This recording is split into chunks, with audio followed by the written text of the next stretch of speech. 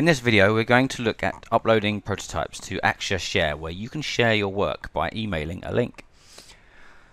Available under the Publish menu, the dialog first requires you to set up an account so you can manage your shared prototypes. Enter your email address and choose a password to create an AxShare account. You need to agree to terms. It may be worth taking a look at this if you are working for a company or a client.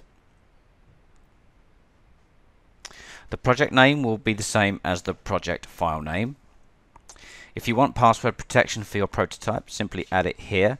A nice feature, it will look professional to your clients.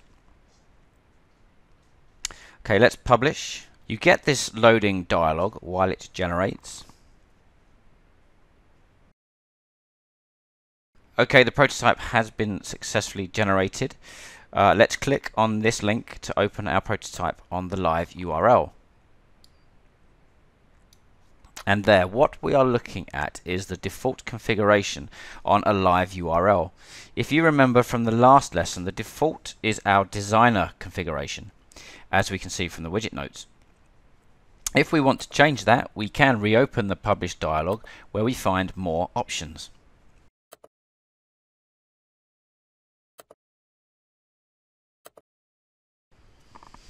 We have a drop down here to choose which prototype configuration settings we want to use, or from here we can choose to go and adjust our configuration.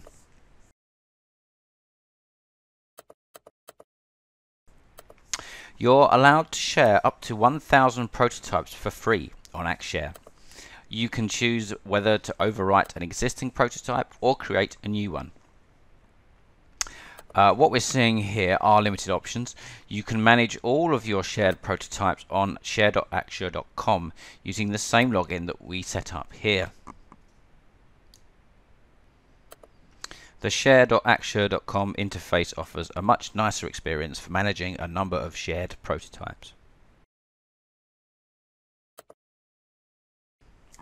Back to the prototype, and if I can draw your attention to the sitemap, there are some useful new features here, and you can toggle footnotes on and off. You can highlight interactive elements on the screen, really handy for collaborators who are new to the design. You can view the current state of variables at any point in an interaction, a really useful debugging tool for advanced users. You can also provide access to the prototype with specified features switched off using get links. A typical use for this is to provide a link to the prototype with the sitemap switched off. You'll need to do this if you want to view on your mobile device. Choose your options, then copy the URL field. Let's open in a new tab.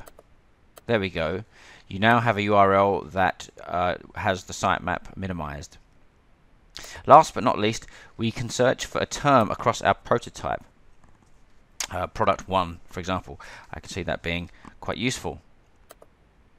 And finally, let's look at the Discuss tab.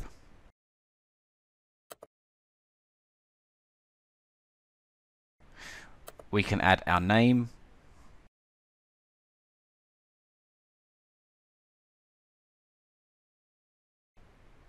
and add the topic.